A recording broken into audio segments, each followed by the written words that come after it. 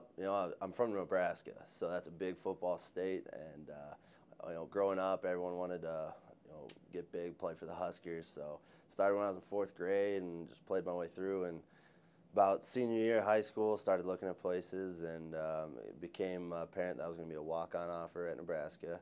So and Coach English called me up and said, "Lincoln, why don't you come check it out up here?" And so he flew down and met me, and then next week I was up there and seeing in Eastern Michigan. So, and ever since then, it's been awesome. So it's been home for me.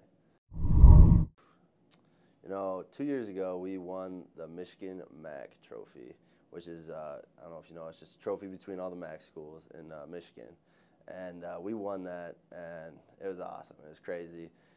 We had the locker rooms blowing up, coaches are crying, everyone's shaking hands, and that was honestly, I felt like that was probably one of the happiest moments for college football for me. To me, that's two MAC schools fighting it out on the gridiron, and just seeing who comes out on top, whether it's points going up like crazy or just a defensive battle. That's action. It's ugly in there. I gotta tell you, it's bloody, it's sweaty, it's dirty, but we're in there battling it out, and we take pride in what we do in there. We don't get noticed unless we mess up, but we take pride in what we do down there. It's just no one sees it, but it's like I said, it's dirty, but that's where all the action is. Yeah, I can say my first the first year I played was my redshirt freshman year. We went to Penn State, and they had a D tackle named Devin Still who went in the third round to the Bengals. And first play of the game, he's focused on the guard. I come in and just kill him right in the hip, and he goes down. He gets up and stands over me and says, "That's the last time that happens." And so the rest of the game is just a battle, and it was fun to play against such a talented players. First time I ever felt small on the football field, is standing next to him. But yeah, it was an awesome experience. Yeah, just a little bit. I mean, first and foremost to me, I'm a Christian, so I pray. That's very important for me.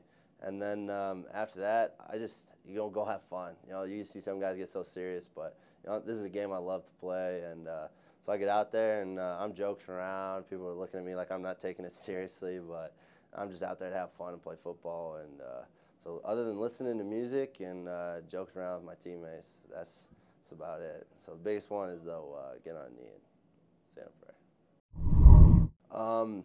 It's definitely very mentoring. They want to see us progress, not just as players, but as men. And so that's something that Coach English has always prided himself in, is making us better people, not just better football players.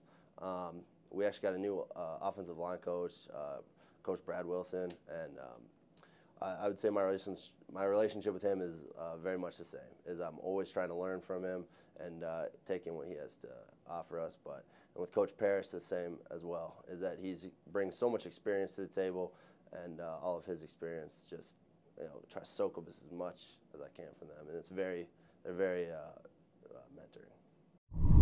Probably the number one thing I could say is soak it in. People will say, stop. You're a freshman and you're young and you feel like you got 5 seasons ahead of you if you're redshirt, and it's going to be there forever. But I'm already looking down 2 seasons left, and I wish maybe I hadn't taken for granted the first few.